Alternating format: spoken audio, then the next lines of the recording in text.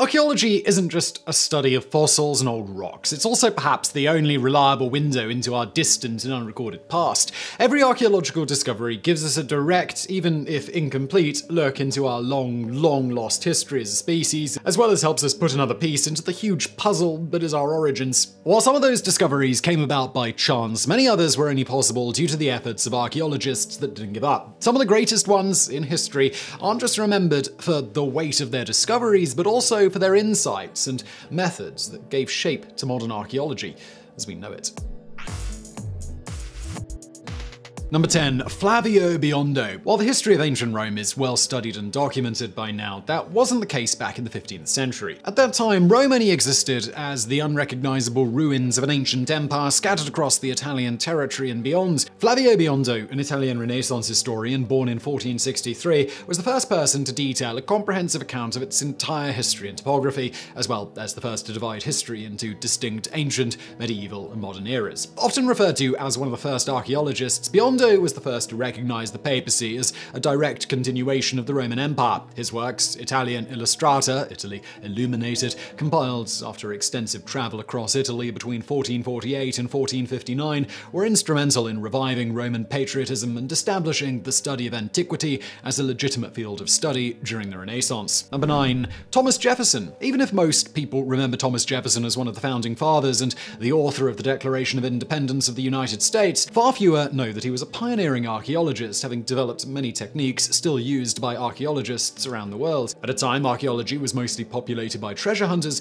Jefferson was one of the first archaeologists to develop a scientific method to study his excavations. One of his most influential observations was stratigraphy, the study of different layers of soil and artifacts found in an archaeological site. Jefferson was the first archaeologist to realize that deciphering those layers was key to understanding the complexity and age of the site, a method still in use by archaeologists today. Number 8. Mortimer Wheeler. Mortimer Wheeler was a renowned British archaeologist and officer in the British Army, as well as a celebrated soldier of both world wars. While his personal life was always marred in controversy, including the oft-discussed role of his first wife in many of his early achievements, his pioneering role in developing the field of archaeology into what it is today can't be denied. Many of Wheeler's techniques, like meticulously studying the location of artifacts found at digging sites, are still in use today. At a time when archaeology was still a rich man's hobby, Wheeler's rigorous approach was instrumental in turning it into a strict scientific discipline. Throughout his life, Wheeler worked on quite a few important archaeological sites around the world, including the Indus Valley Civilization in India and Neolithic sites across Britain.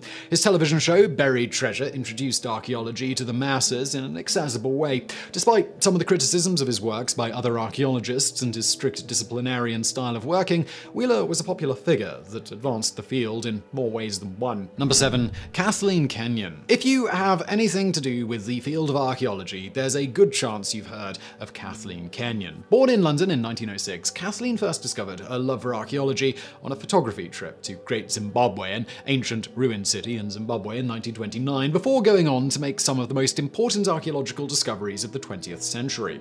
Perhaps the most important of them all was the city of Jericho in Jordan, one of the oldest cities in the world with uninterrupted settlement. While 3 other groups had excavated there before, she was the first to discover evidence of a settlement as far back as the Neolithic era. She also discovered it was a fortified and functioning settlement, along with many other artifacts from that time. Thanks to her efforts, we know that Jericho was the first walled city with houses and separate courtyards. Number 6. Dorothy Garrod. Few people have done more to advance our understanding of our early history as Dorothy Garrod. Born in 1892 in England, Garrod was a leading authority on the Paleolithic era, the long Stone Age that encompassed about 99% of our entire history. Her excavations at Mount Carmel in Palestine were the first to establish the long history of human settlement in the Levant, with a trail of archaeological evidence going back as far as 500,000 years. Garrod was the first archaeologist to identify a distinct time period between the Paleolithic and Neolithic ages, the Middle Stone Age, now known as the Mesolithic era. She was also instrumental in finding the first evidence for the domestication of the dog. Her most important contribution, though, was her commitment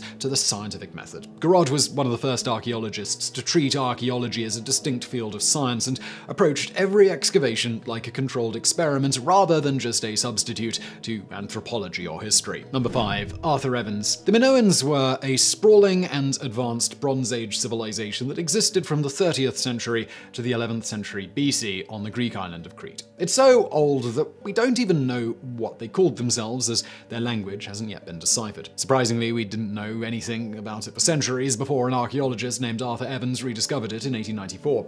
Initially, he was just a history student, following up on lead he had on an ancient prehistoric script. When he sailed to Crete and matched it with engravings found in the city of Knossos, he had stumbled upon perhaps the earliest ancestor of all modern European civilizations. In all of the excavations that followed in the region, it was clear that Minoa was an advanced civilization with established trade networks with the Levant region and beyond. Its buildings were complex and capably built, suggesting that it was more advanced in technology than most of its counterparts around that time. There are still many things we don't know about it too, like its actual name, as Minos, the king Arthur named it after, is only mentioned as a reference in later Greek texts. Number 4. Robert John Braidwood. It's difficult to pick Robert Braidwood's most important contributions to archaeology. Born in Detroit in 1907, he was perhaps the first archaeologist to treat archaeology as a wide interdisciplinary field, as his excavations often included a full team of various experts like biologists, geologists, and botanists. Most importantly, Braidwood's work helps us fill a massive gap in our understanding of history from about 100,000 BC,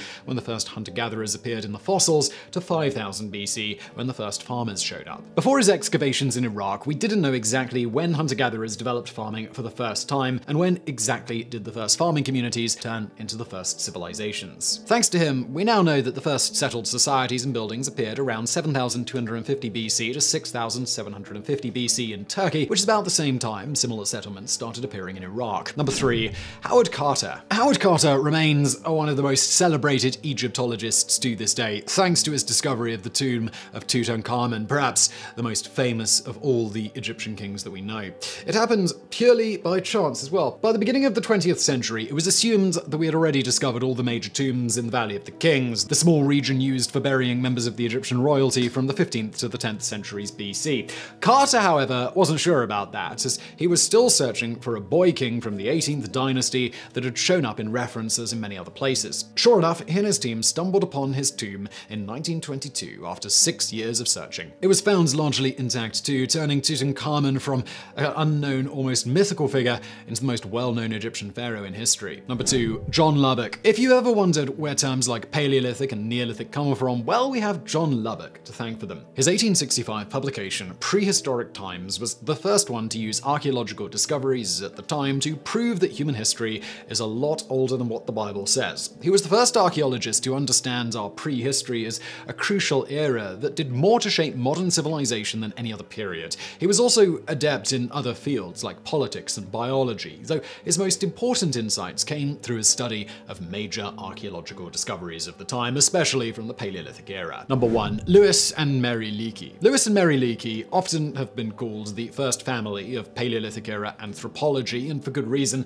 Married in 1936, they went on to work on some of their most influential projects together, and are together responsible for a huge chunk of our understanding of human evolution. One of their most important contributions to archaeology was establishing the fact that the cradle of human evolution was Africa and not Asia or Europe. They were first to discover proof of a distinct ancestor of apes and humans that lived more than 18 million years ago, completely changing our view of how far back our lineage goes. The discovery of Homo habilis from around 2 million years ago also shed light on what we now know as the earliest hominid species that could proficiently make use of tools. So I really hope you found that video interesting. If you did, please do hit that thumbs up button below. Don't forget to subscribe, and as always, thank you for watching.